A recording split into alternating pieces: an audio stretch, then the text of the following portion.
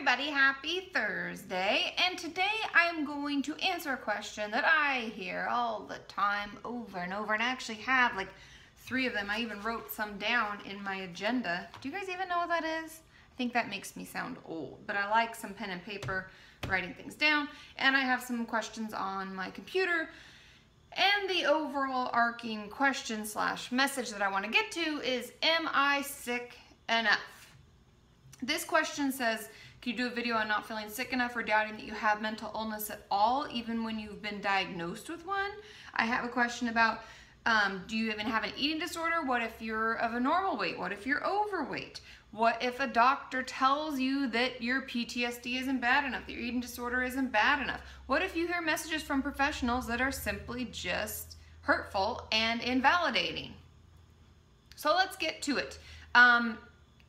The truth of it is there's a great video I actually did a long time ago with Emma Wicks. I'll put it here, where she talks about, it's probably like halfway through the video. If I can have it start at that point, I'll do that, where you click, it'll take you right to that synopsis that I'm talking about. But she talks about having to scream to get help for a while. And this is with regard to emotional abuse and having asked for help, not getting anything, having asked again, not get anything, having asked and someone be like, oh, it's not so bad. So she talks about how she had to keep doing that in order to get the help that she needed.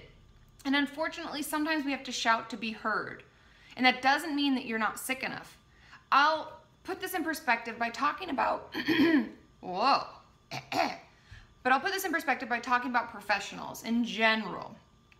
Let's talk about people who have jobs in general. Some people just suck at their jobs, right? You may have an amazing waiter at one place and a terrible waiter at another place. You may have a wonderful postman who is early and doesn't crunch your packages, and then you can have a really shitty one when you move, where everything is like smooshed, like mine.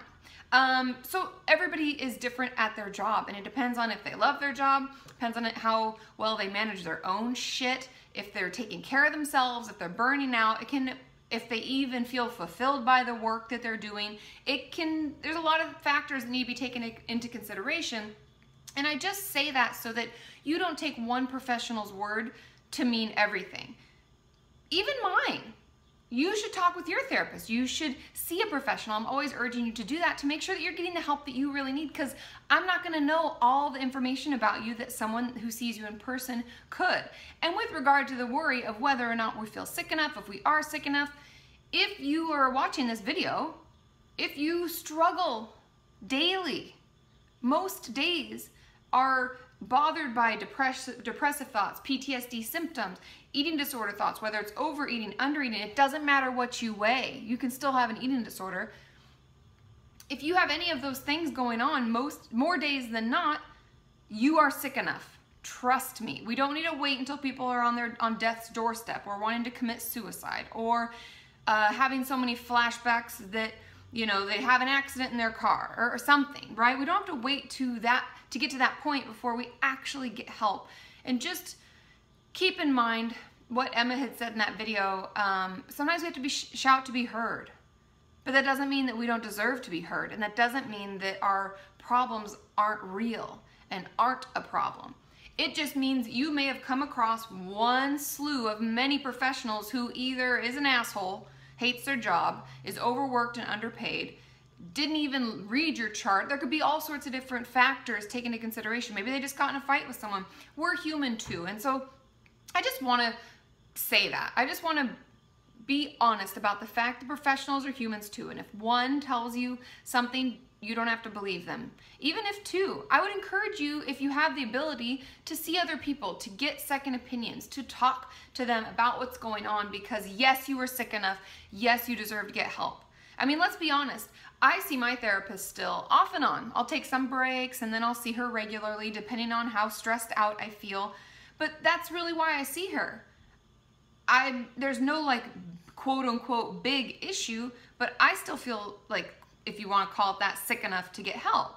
I still need someone to talk to. I don't need to be like maxed out, struggling at work, not being a good therapist to my clients to know that. So don't compare. I think that's the message, because everyone's different. If it's bothering you, then it's enough to get help.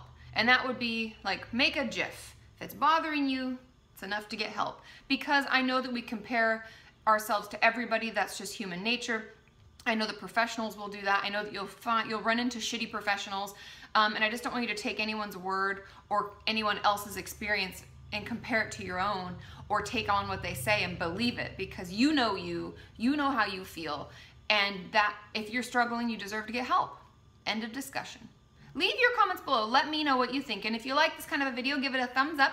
Yeah, and I will see you all on Monday, and hope to see you all at VidCon. I've posted the events across my social media so you know where my panels are and when my panels are. And I also have like an official meet and greet, because we're fancy now, you know? So there's a time where you can come and meet and greet with me. I can sign things that you want. We can take pictures. We can have a good hug. We can do all of those wonderful things. So I hope to see as many of you who can come there. I've heard from lots of you that you're going to be there, and I just can't wait. And I'll put the link to the VidCon website to buy tickets below, and check out my Facebook page for the events, and I'll see you later. Bye!